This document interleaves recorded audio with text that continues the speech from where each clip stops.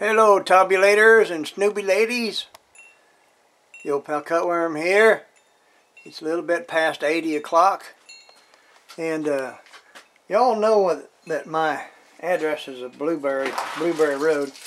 Let me tell you, this is pretty much, this house was lived in by a clown.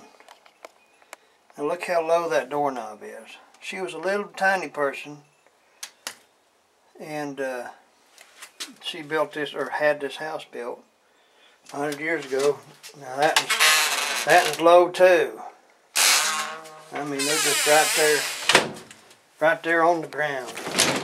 The countertops and everything in this house is small. Bless her heart. Well, anyway, guess what we've been doing today? I'm supposed to have gone to the doctor, but they called it off and set me up for the 14th. So hallelujah, I can suffer a little bit longer until they fix me. Speaking of suffering, I have been trial fitting a bunch of stuff on this one. And I got it pretty much put together here and there. I had to grind down the generator stand. Made it fit the alternator. Still got to do some more polishing to it and paint it. And I got all this stuff going here. And I got a back pan that goes back in there. And I don't have the front pan yet. And it looks like there's something that needs to go in the sides here too. And you know, I'll find me a front pan and some other stuff. But I don't know, I don't think that rubber I got will span the gap right there. We'll see. I don't know all I know about this stuff yet. Here's the rubberes. This is the one for the back. And I got a nice new one for the front. So there's the two little snaky things. Trying to do what's right. In here, hooked up the battery, and it went all cranky from the key, so I got to, and this thing's got tons of wires, burnt and cut and rerouted and spliced, and of course I like wiring, and I figured out a bunch of this other stuff here. This is my alternator wiring. I got to change ends on it and get it going. And this stuff here is probably the fuel injection, I'm hoping. But the rest of it I've got figured out kinda. So I'll go through my carburetor and get it tuned up and put it on here and find some gas to go in it. And hopefully someday I'll have this thing going. Well, started anyway. So then all the stuff's got to come back off and go back on there real, and for the next to the last time. But that's what I've been doing on and off today. You do a little bit, then you go rest your feet if you got my feet. And I got these Sketcher Airwalk whatevers. Got them from eBay. They're used. There you go. There you go. They're used.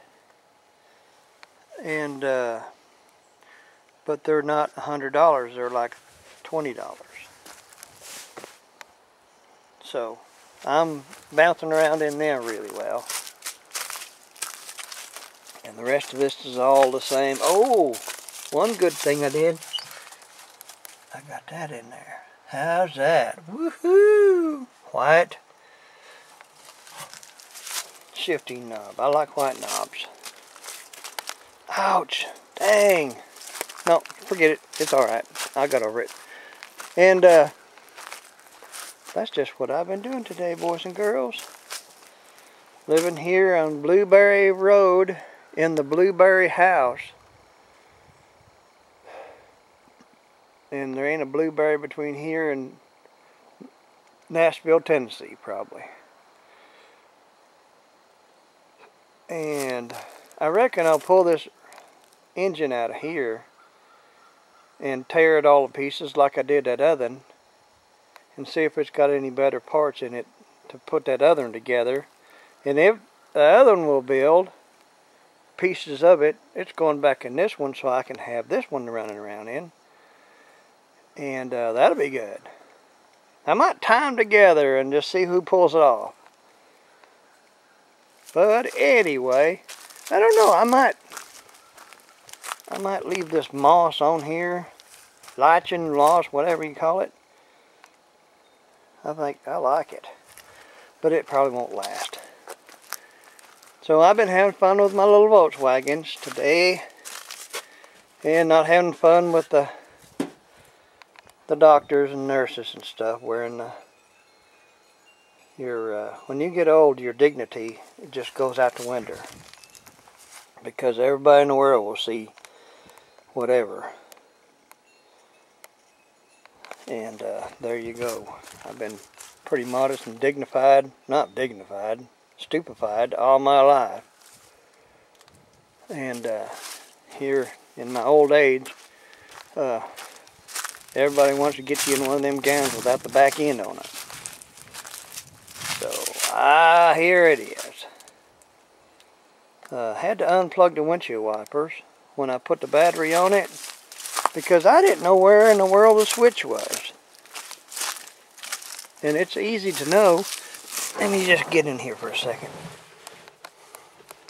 It's got all these knobs that are gone. So I didn't know which one to twist or which one to push or what. And anyway, it's supposed to be something here. So, and that, and that, well, yeah,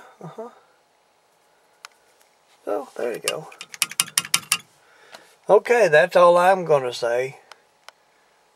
To your chagrin. Until we meet again. Now this is my other camera. And it's got like 100 buttons on it. And it doesn't say what to do. So, oh, I bet there's a button on the back. Okay, I see it. Alright, y'all. Love ya. And y'all take care of each other. And, boy, you see, I just had a thought. And it just went... But, anyway, I thank y'all for helping me with my Volkswagen stuff. I sure appreciate it, because I got nobody out here. I don't think there's anybody in the darn state that has any inclination for Volkswagens. And, oh, one of my best buddies from the old days, where me and James used to go around and we'd do stuff and play with cars, and we'd all restore these old 56 Fords and these Galaxies and Mustangs and stuff. And once in a while we'd get a Chevrolet Super Sport and we'd fix it up and send it off. But I found out that he, up on the mountain, he's got a 1960 Volkswagen bus thingy. It ain't got no windows in it. I mean, down the sides, it's just a van looking thing. It has just 2 doors on one side to get in the back of it. And the seats in the front has got a way to get in the back. So it's just got bucket seats in the front so you can get in the back. I don't know what kind it is, but it's a Volkswagen, and it's got them 2. There's a wasper. It's got them 2 split windows that everybody likes, and I'm gonna like it, but he's got it promised to his boy. So God bless him. But if his boy don't want it, which is pretty small, slim, because he's in California, and this is what he does. He does these buses and does them wonderful. If somehow he don't want it, I get to try and trade him out of it.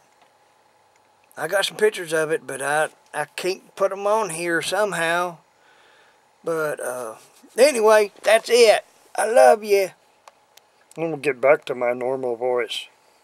What's normal about me, I don't know. Now, bye.